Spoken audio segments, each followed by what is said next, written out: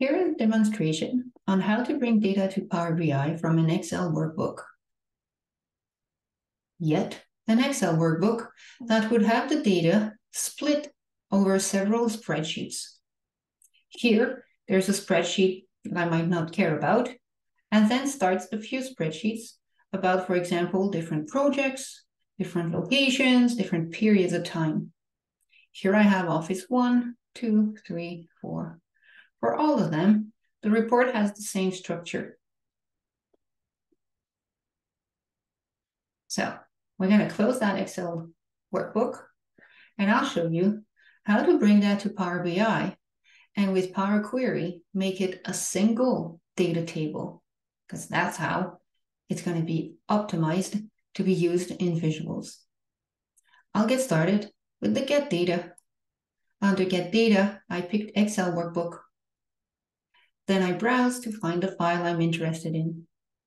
I clicked Select the file and Open. Power BI connects to that file, showing me the content of the file. In the preview screen, I will see all available spreadsheets from that document. Here I'll explore a scenario where maybe for future updates, eventually there could be more spreadsheets that becomes available and that should be combined. So to get started with importing, I'll just checkmark whichever spreadsheet, just a single one. And then I'll click Transform Data.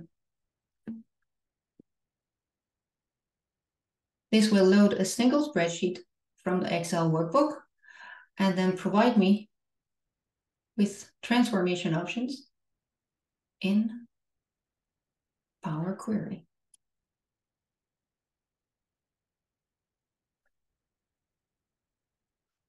The first action is to go to the right-hand side, Apply Steps, removing all steps aside from the initial source step. So, deleting all the apply steps except the first one. So you'll be left simply with one instruction connecting to your file, which then lists all available spreadsheets. If your file may contain spreadsheets that should not be combined, you will first create a filter rule. So I'll go to that name column, the gray square in the top right corner, and I will create a rule. I always favor to do rules, creating logical rules with logical operators. So here I'll create a rule as this spreadsheet as this document has a sheet legend. So this will be consistent in my Excel workbook for that sheet to exist, yet I don't want it to be combined with the others.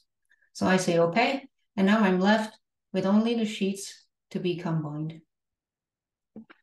If the sheet's name are providing useful information for your final data table, then you should keep the column name and the column of data, which contains the condensed data. To do that, let's go to the top menu, Choose Column. In the pop-up for Choose Column, you keep check marks only for the columns that you want to keep. So the first two, name and data. Now, I'll go to the data column header, and there's that icon with double arrows. Click, and it's just going to prompt to expand everything. You say, okay. And here it is. Every Excel spreadsheet, one beneath the other. So going down, eventually you'll see it is the spreadsheet of Office 2 that begins, and so on, Office 3, and all in all. This demonstration of steps implies that every spreadsheet has the same column structure. As you can see, now all columns have been aligned just in the original order coming from Excel. Now, you're going to go in a column that should be mandatory filled.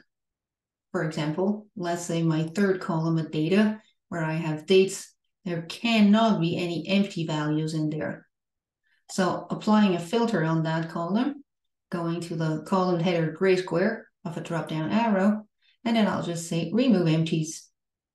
Therefore, it cleanses any header titles you had on spreadsheets or any rows of data that would have not been relevant, keeping only rows where you have column headers or meaningful rows of data, because they would have here, for example, a date, imagining that date is a mandatory field to be filled up.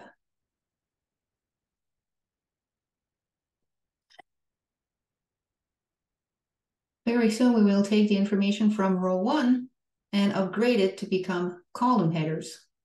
Before we do so, notice that in the first cell, it is a sheet name rather than a column header. I'm going to show you a workaround if there would be the possibility for that first sheet name to eventually change over time for the next updates of your Power BI reports. So we're going to be creating a column that would have on the first row a meaningful column header like office, and then just listing the proper office number. I'll go to add column, conditional column. It will then create in this table an extra column, and that extra column will be named custom, and we'll give it a rule. We'll say, for example, look in my first column of data. See, data column 1. Look in that column, and if ever on a row it equals ID, because ID is that column's header, then the output should be Office ID. Office ID will become the column header of that first row where I had spreadsheet names. Else, under the else, you'll use the drop-down to say select a column, and now next to it becomes also a drop-down list where I'll choose my spreadsheet name column. So what's the result of all that? A new column where the first cell will show Office ID, which is a meaningful potential column header for all the data that has listed. The Office 1, eventually becoming Office 2, and so on. So now that we have a usable first row, we're going to make that become our column headers. Going back to Home menu, finding the button Use First Row as Headers. As you click that button, it always populates the change type step. Potentially, there's still lots of cleanup to do to your data, so it would not be wise to do the change type step right away. So I'll take it out with the X. Now it's time. You have the whole original data from each sheet aligned one beneath the other. Potentially, that initial data has too many columns, so you could create another choose column in which you keep only check marks for whatever columns IDs are meaningful. So I'm interested in my transactions ID numbers, code, dates, amount, and that office ID. Okay. So it has kept only the columns that will be meaningful to my analysis. Never forget to, clean the data. Notice here we have column headers, all the data from the first spreadsheets, and oops, still the headers from every sheet will be in there. So creating another filter rule to take those out. Well, you choose whatever column. I'll do it on a column currently named ID. So I'll create the filter rule that on every row of data, it should not equal the column header. So it does not equal ID, because ID is the current column header name. And now if I scroll down, you'll see that we only have data, no duplication of column headers. So this is a usable data table. Never forget to set the data types. So I'll select all columns. And then under transform, I can ask detect data types.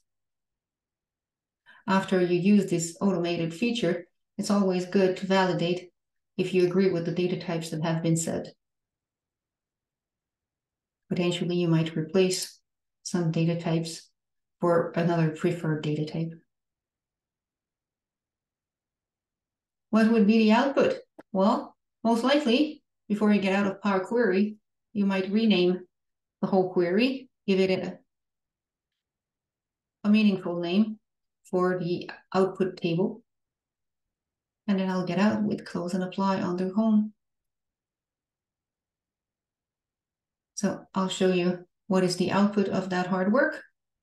Having put that in place, originally, we remember it was multiple sheets.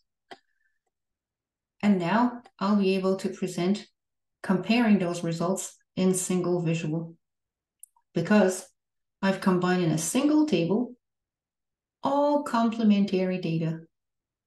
So if this was spreadsheets for different projects, different office, different months, you need to make it a single table for it to be then usable.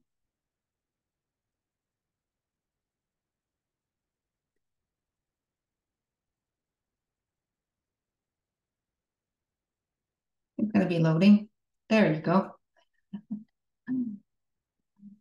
Power BI always playing tricks on you. No clue why this was so long.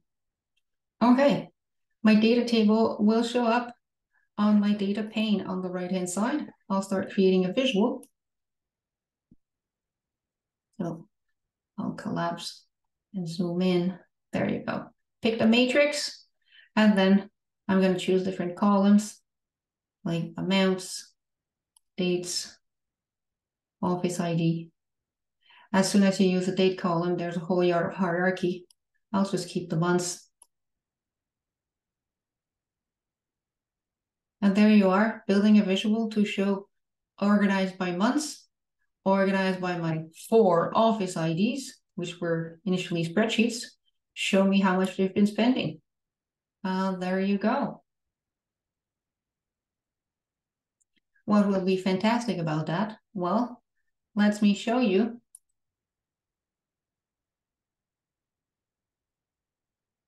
What if